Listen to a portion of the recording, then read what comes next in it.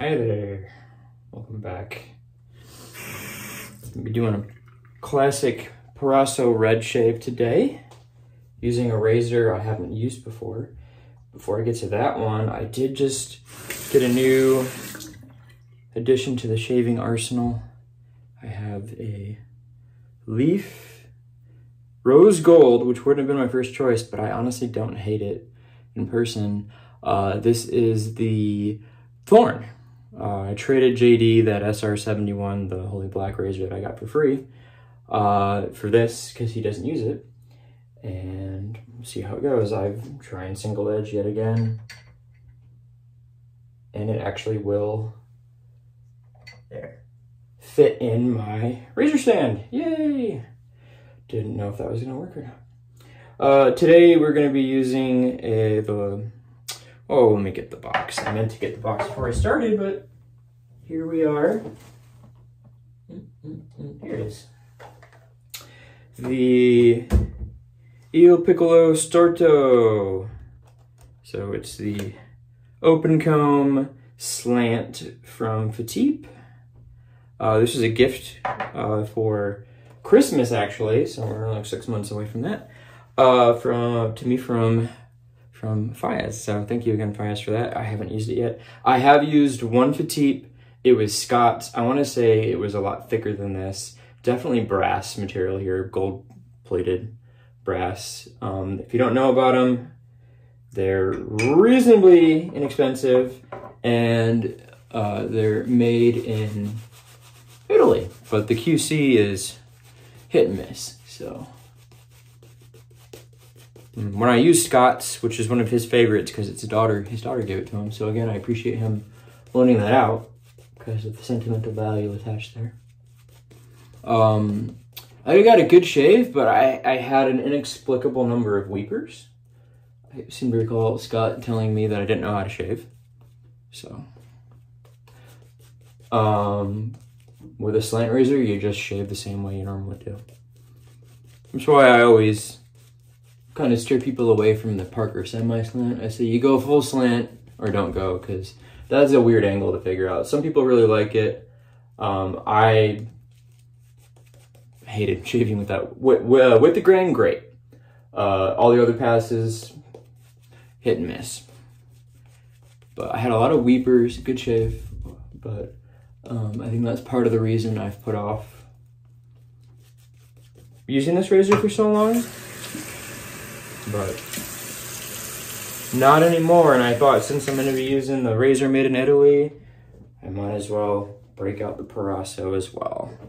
The blade, normally I like to run a silver blue in a razor I haven't used before, but I didn't have any single-use silver blues on hand, so I'm using a second-use Astra. I also like to make sure the blade isn't a dud in a razor that I trust normally before I test it. So, but as you can see, hopefully you can see the blade show. It looks good on there.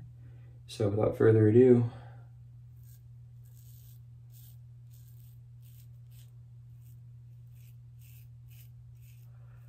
you know, if you've not used a slant before, you probably look at any slant and that bend is just wicked. It's like a, I had a Lions reference all lined up and then I forgot the guy's name, but it's the bend you look for in a good outside pass rusher, let's put it that way. Very gentle though. They look scary. So if you're scared of that open comb probably makes you think, oh, it's gonna be so aggressive.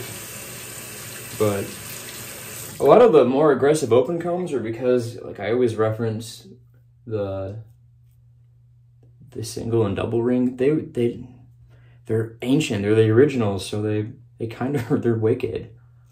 One of the gentlest razors, it was so gentle I got rid of it after one shave, that I ever used was a Gillette Senator.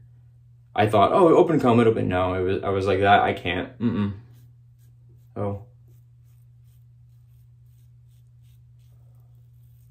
Just because something's open comb, don't assume that it's that's gonna mess you up. I won't show you the slurry. That's only for our premium subscribers. But it's taken days worth of growth off, no problem here. So I think, you know, we're checking again on the razor itself when we come to the additional pass. I'm probably just gonna do a against the grain. I don't know yet. I never know. We'll see. So let's talk about, you know, most of us know Proraso is good stuff. It really is, especially for how affordable it is.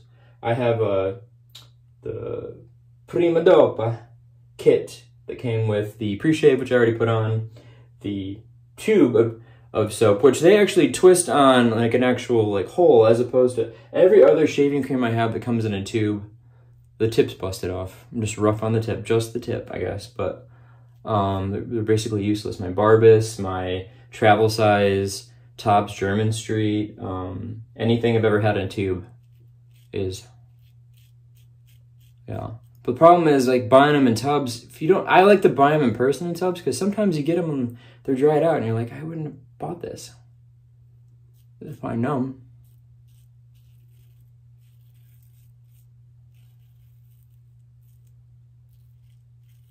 Still usable, but it's not a cream anymore. But creams in general, if you're a beginner out there, creams are so easy to lather. Like, I kind of rejected them in the beginning because I don't even know why. I think I bowl lathered one once and it was awful, but I didn't really know what I was doing. But let me just show you real quick. I lather up again. So of course you got the Captain's Choice bowl, just gentler on my Simpson's brush. This is the, show you that here, Commodore X3. Obviously when I think Captain's Choice, I first think of shaving cream. I know they make a soap, not used it. I think they're more known for their creams than they should be. This bowl, obviously, fantastic for lathering shaving creams. The copper bowl here. So if you're new out there, or if you're just, I can't recommend shaving creams enough. And I'm not the only one who thinks that. Like, you're gonna find lots of people that have said that well before now, but it's true. And that's why, you know, if you're new, and a lot of places are doing more and more samples nowadays, like the razor companies catching up with Maggards. Most of them, you can get your Taylorville Bond Streets, you can get Proraso. You know, this is shea butter and sandalwood. I'm getting it everywhere. This is an old t-shirt. I'm gonna go out today. I'm gonna have to maybe change my t-shirt, but you know, you can get samples now. Granted, a tube of Proraso costs like 10 bucks. But they have like 4 kinds, so maybe get the sample, figure out which scent or whatever you like. I know one of them is maybe vegan. I think the white or the blue is vegan. They have different scents. The green, of course, is the classic eucalyptus, menthol. But I really like the red. I like sandalwood. It's meant for curly beards like I have, so I'm a fan. Check it out. I don't know, like, I'm pretty sure you can go anywhere that sells shaving cream in Italy is gonna have Proraso, from my understanding. Never been, but that's my understanding of it. I can't say the same for, you know, the Fatips, if they're all over in Italy or not. You know, I can't walk into any, I can walk in any store and find Gillette, but I can't guarantee I can walk into any store in the States and find any sort of DE, let alone one that's made in the country. So, in the country. Squeaked there, sorry. In fact, let me get a quick. Oh, it's also delicious, Proraso is, apparently. Let's get this going here. I don't know if you can hear.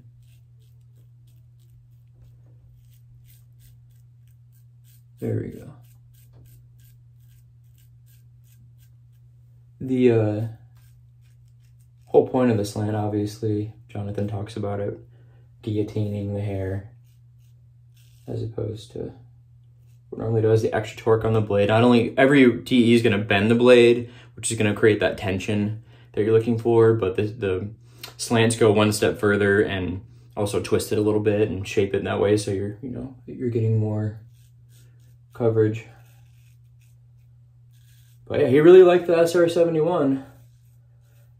And I didn't dislike it. I just don't want to look. I looked at it for so long in my slant. I don't like the way it looks. I don't like the chodiness of it. So I was more than happy to, when he really enjoyed it. Now, if Sack ends up enjoying it just as much, I already traded for this Thorn, so Jonathan and him can work that out, but I'm out. I have yet to have a shave with any single edge that I thought was great. My mom and I got my dad a twig last year or the year before, and he didn't care for it. I can't remember if I borrowed. If I did borrow it, I definitely didn't film with it. He had a Supply Co back in the day. I didn't like that at all. So I tried a different injector shick from Scott, and I had a gem, and I tried, I think at least 1 or 2 shaves with the gem style blades. I don't like it. So no, the Thorn and Twig, they're using actual DE blades that are just cut. They're not injector. They're not gem style, which are thicker.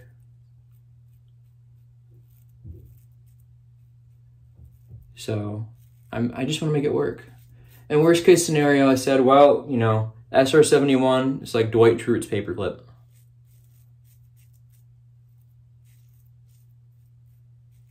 Worst case scenario, I can just keep trading it until I get something I do want. And then I can give it all away for magic beans.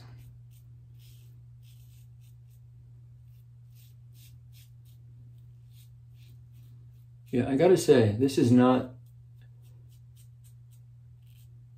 anywhere close to the most aggressive razor in my den. I think I'm gonna just do a quick across the grain in this area here, but I'm happy with the results thus far. And I missed this spot. Hold on. I don't yet detect any weepers. I was like shocked when I used Scott's Fatip because I didn't feel it cut. I don't remember what blade I used in it. It was probably a silver blue. But yeah, when I got done, I was just like, oh, like 3-4 weepers. I was like, oh man, okay.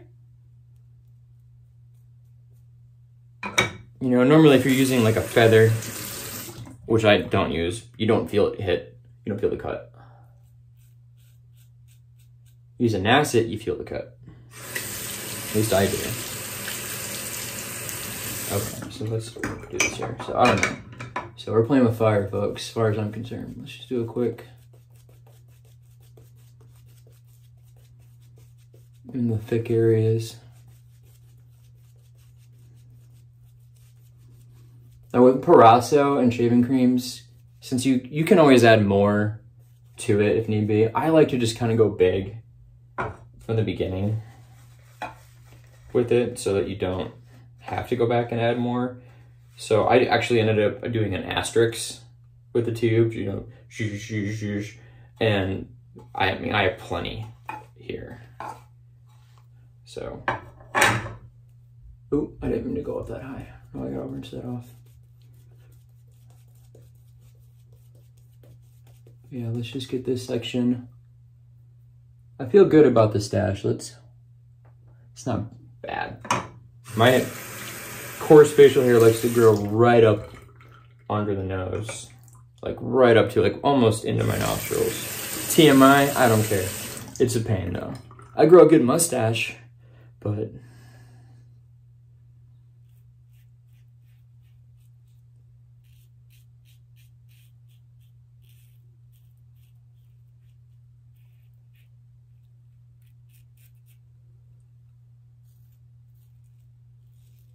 yeah.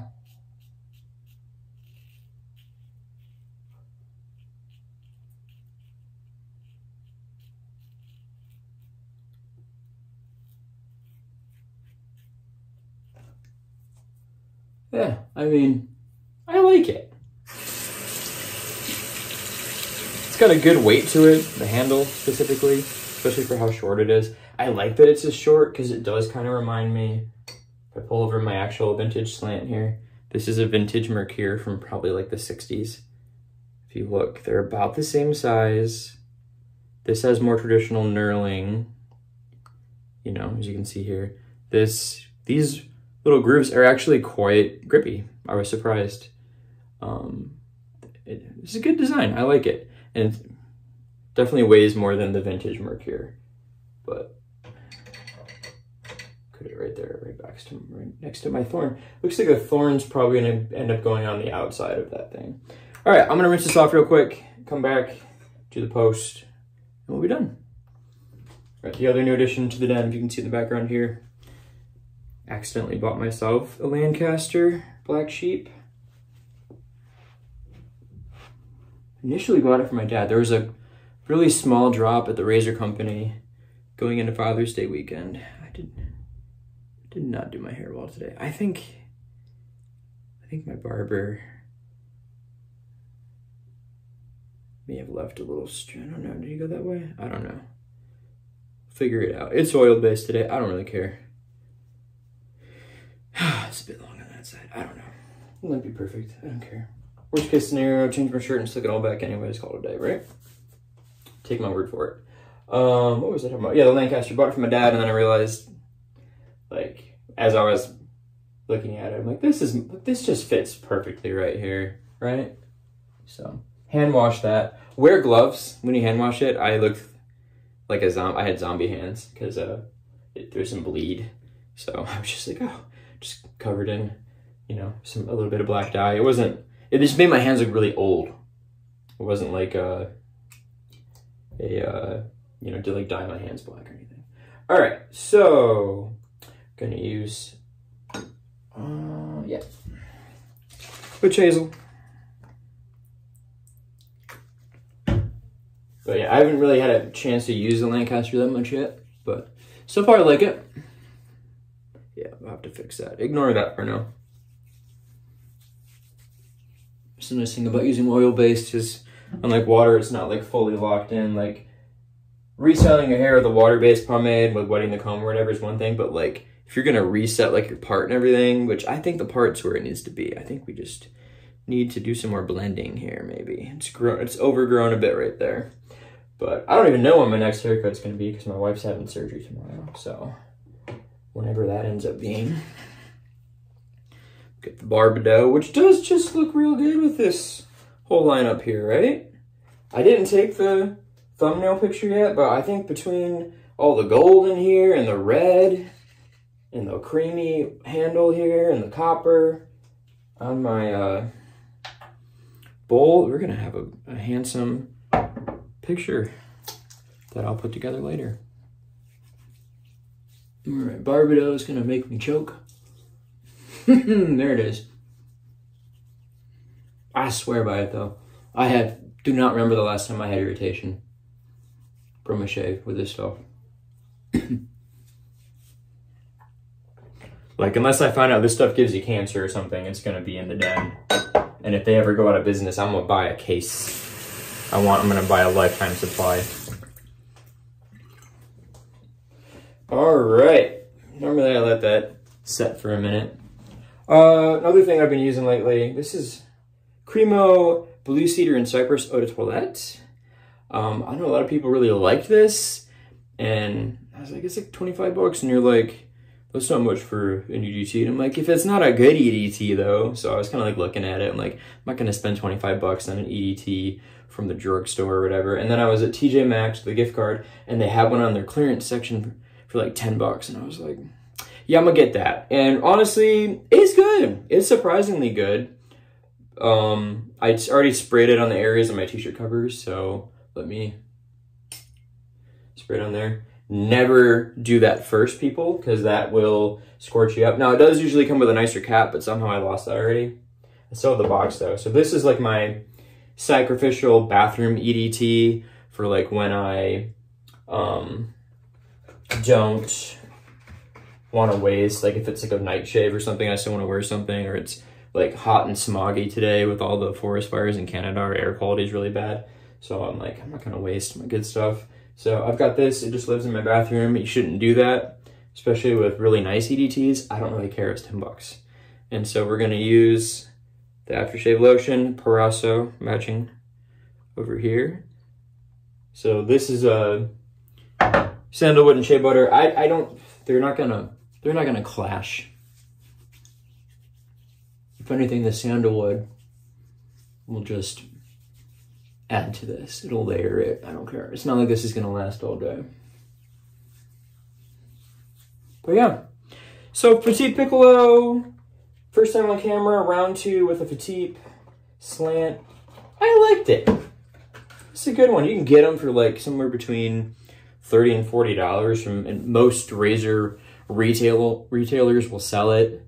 But yeah, I think if you're curious, pick it up. Super gentle. Like I said, it's not even in the middle packet in terms of aggressive razors that I have in my collection. I don't have like I got the R41, I got the Ambassador. We'll see where the Thorn ranks. Eventually, once I get the last razor I'm really pining after, which everyone knows is the Overlander, I'll do a collection reveal or whatever. But yeah. Anyways, as always, thank you for stopping by. We're going to call that a shave, and we'll catch you next time.